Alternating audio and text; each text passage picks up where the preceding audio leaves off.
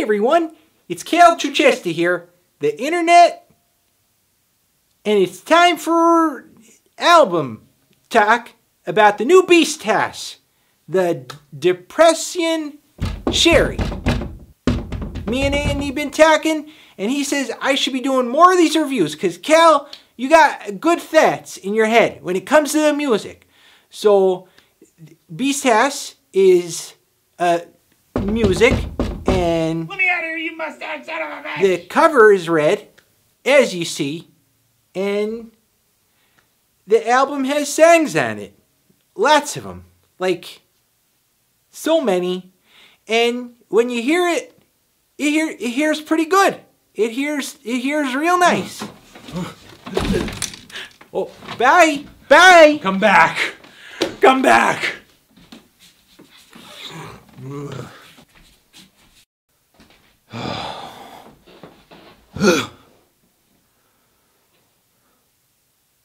Yes, I'm sitting. Why is that so hard for you to get? I'm sitting down. Hi everyone, Anthony Fantano here, the internet's busiest music nerd. And it's time for a review of the new Beach House record, Depression Cherry. This is the latest full-length LP from famed dream pop duo Beach House, Victoria Legrand, Alex Scally, and I have been waiting for this record for quite a long time. Not just because I wanted to hear a new Beach House record, but also because I've been waiting for Beach House to change up their sound in some kind of significant way. Surely, a duo as talented as Beach House wouldn't just simply paint themselves into the corner of dream pop for the entirety of their career, would they? I mean, I get it, you're really good at this genre of music. You're really good at making these slow, syrupy, heavenly pop songs with your keyboards and your drum machines and your slinky guitars. They were even good at it when they introduced a multitude of instrumentation onto their big breakout record, Teen Dream, which was actually pretty fantastic.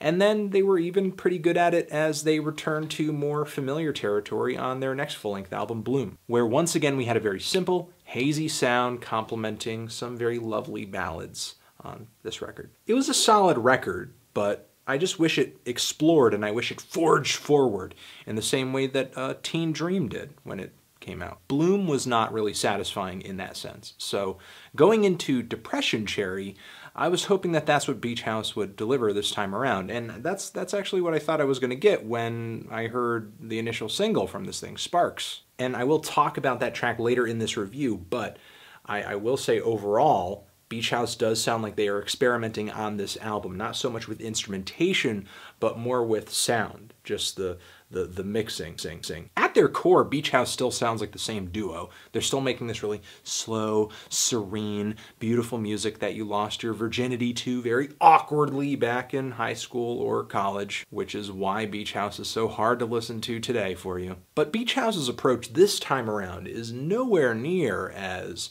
hazy and enveloping. Alex's guitars on this LP are noticeably clearer, brighter.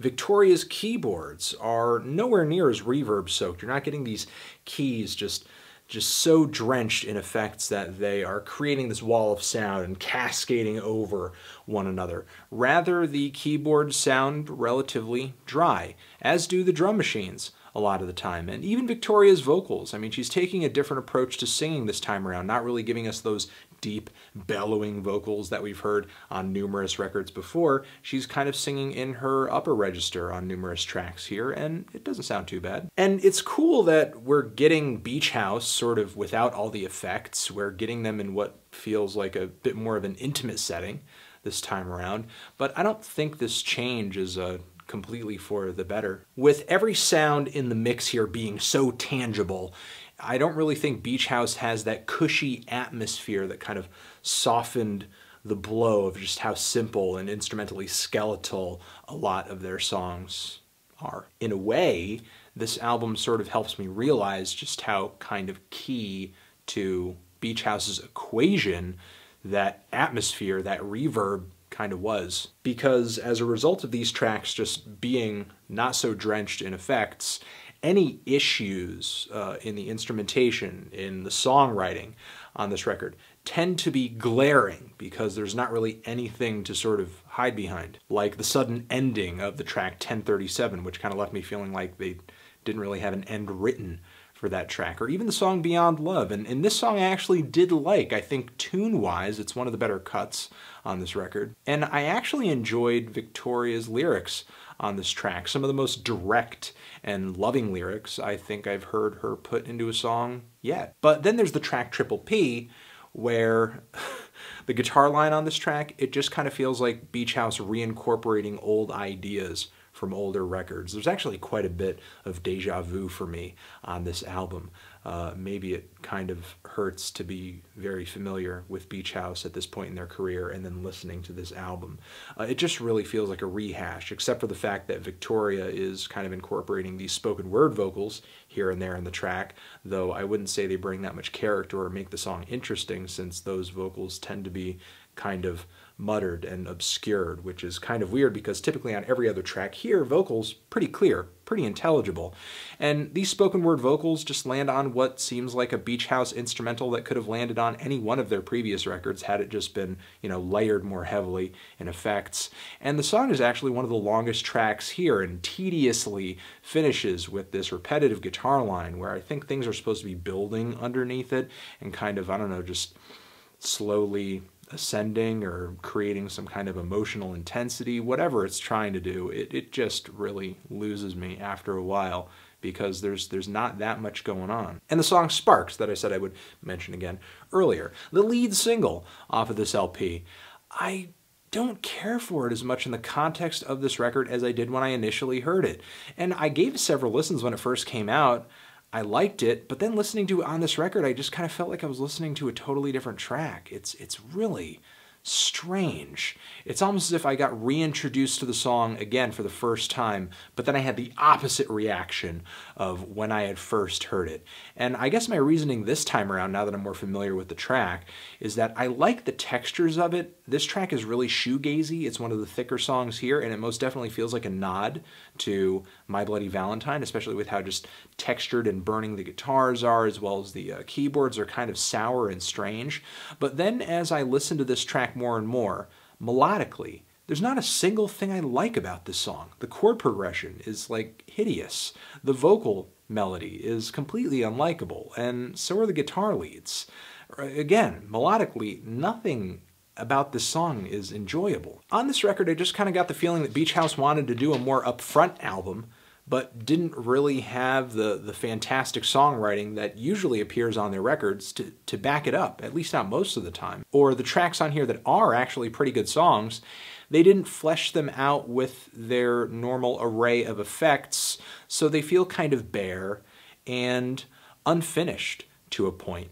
And I really don't get what point they were trying to prove by essentially stripping out the atmosphere, stripping out this essential part of the Beach House song equation, but not really changing much of anything other than that. You'd figure if they wanted to step out past the reverb a bit, they would provide something new in place of it, or maybe reveal something that was being obscured by the reverb, or use that space not being taken up by reverb to add more sounds or more instrumentation or just different musical approaches, but they really don't do that. The changes that Beach House does make on this album are so faint that they barely register. Sort of like on the song Bluebird, as well as Wallflower, tracks that I don't really mind musically and song-wise. I don't think they're bad tracks, but again, they just kind of feel brief, a little unfinished, and if there's any noticeable change about these tracks, it's that the drum machines, the beats here, do feel like faintly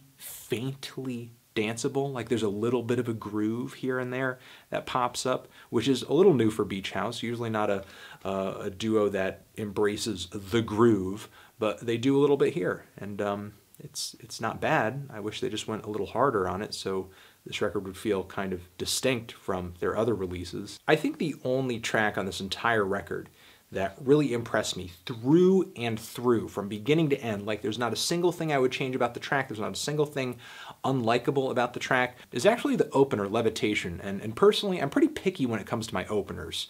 There are a lot of good openers out there, but not a lot of great openers. There is actually an atmosphere around this track, unlike many of the other songs here. And it's got a lot of layers to it, and for whatever reason, the atmosphere on this track, it feels like it accelerates as the song moves along. I actually feel like I'm moving when I'm listening to this track. It's like taking a hot air balloon up to heaven. And Victoria Legrand's vocals on this track are a perfect complement, not only because of just the way the instrumentation feels like it has this strong sense of momentum, but also because they open up the record, and you get these lyrics on this track talking about, you know, come with me, I want to take you to a place, come on, come on, and it's just so alluring. And by the time the track is over, I'm just like, yes, I want to come with you, I want to go, take me with you. And then once I'm there, it's like, I want to go home. I think the only other track that I really just kind of fell for a little bit was the song Space Song, where there's actually a really cute kind of boop, boop, boop, boop, boop, little keyboard line in there. It actually feels like I'm listening to a tune about a little cute baby spaceship, or just like little space voyage. It's precious. And this actually is one of the few moments on this record that I would say where Beach House takes this space, this newfound space, as a result of getting rid of that reverb and kind of being more upfront, being more clear, having the instrumentation be more tangible. And they actually make use of it with, you know, some extra keyboard layers that are very pretty and very quaint. I wish they did that more often. I think Beach House kind of, I don't know, revealed themselves a little bit as a one-trick pony on this album, inadvertently. Again, they stripped out that essential bit of the Beach House equation, just stripped it away a little bit, not even entirely, but a little bit. And as a result, I feel like there's so much less majesty here. There's so much, there's nothing mysterious about Beach House, which I guess, without really taking it into account, was maybe an appeal of their music, that it was so gauzy and it was so hazy that it was sounding like it was from this dream world and coming from this other land. And now that everything feels so real and so upfront and so, you know, clear and unobscured, it's just kind of like, eh. Then we have the closing track on here, Days of Candy, which is this album's attempt at giving us kind of a grand, satisfying closure. And it's not too bad of a track, but in context of this song, I can't help but think about the rest of the record and just how unsatisfying the album itself is. Like, why such a big finish to such a spotty album? And it's not like Beach House don't know how to write songs with decent finishes, or just like not cut a song off entirely, or not structure an album, or just not deliver a solid album. They've done it several times over, and it just seems like this time they've just thrown caution to the wind, and they're just like, ugh, the album's out. Still, a lot of the tunes on here weren't too bad. The performances were okay, and you know, with Beach House, I feel like even when they're not coming out with a fantastic record, there is kind of a baseline of music and songwriting talent here that keeps this album from, you know, being completely unlikable. So this album has at least that going for it, and a handful of decent tunes too. The issue is that many of them just feel kind of unfinished and bare bones, or in the case of Wildflower, the sound of the keys and the sequence drums are so plain that it just kind of feels like Beach House is really missing the aura, the glow that typically makes their songs sound so gorgeous. Without them, while the tunes may be decent, the aesthetic's not there. And I think it's really important. I think maybe they underestimated that on this release. I'm feeling a strong 5 to a light 6 on this thing. Transition. Have you given this album a listen? If you have, what did you think of it? Did you love it? Did you hate it? Why? What do you think I should review next? And that's it. Anthony Fantano, Beach House. Forever.